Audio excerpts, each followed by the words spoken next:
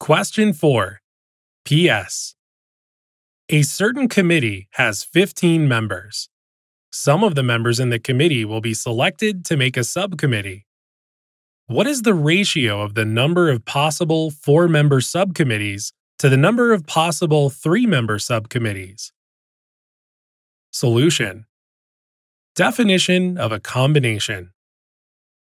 A combination is defined as the number of ways to choose R number of things out of N number of things without considering the order of the elements. N choose R is equal to NPR over R factorial, which is equal to N times N minus 1 times N minus 2 and so on till N minus R plus 1 over R factorial. We have to find the ratio of the number of possible 4-member subcommittees to the number of possible 3-member subcommittees, if there are a total of 15 members on the whole committee to choose from. Committee and combination both start with the letter C, so when you see committee, immediately think of combinations.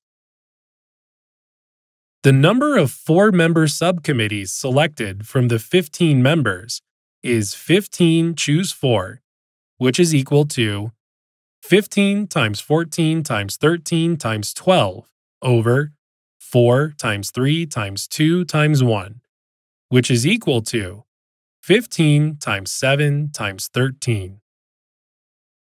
The number of 3-member subcommittees selected from the 15 members is 15 choose 3, which is equal to 15 times 14 times 13 over 3 times 2 times 1, which is equal to 5 times 7 times 13. These to 3-member subcommittees is 15 times 7 times 13 is to 5 times 7 times 13, which equals 15 is to 5, which equals 3 is to 1. Thus, the ratio is 3 to 1, and D is the correct answer. Answer: D.